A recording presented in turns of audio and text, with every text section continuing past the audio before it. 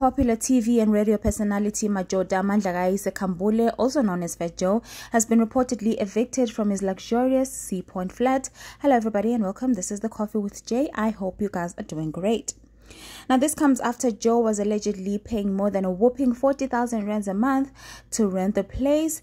Now they say that Joe has been struggling to pay rent since the year 2022 because according to reports, the last time he paid was in November of that year and his debt had accumulated to 600,000 rands. He was told to evacuate the flat by the 1st of May, but he has already taken his family and left sometime this month.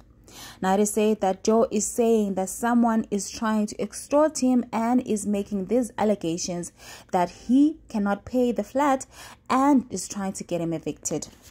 I guess if the landlord has not received any payment from you, it means you cannot afford to pay extortion or not. Now talk about biting more than you can chew. Anyway, that's all I have for you for now. Thank you so much for watching. This is The Coffee with Jay. Please subscribe if you haven't done so. Like this video and I'll catch you guys on my next one.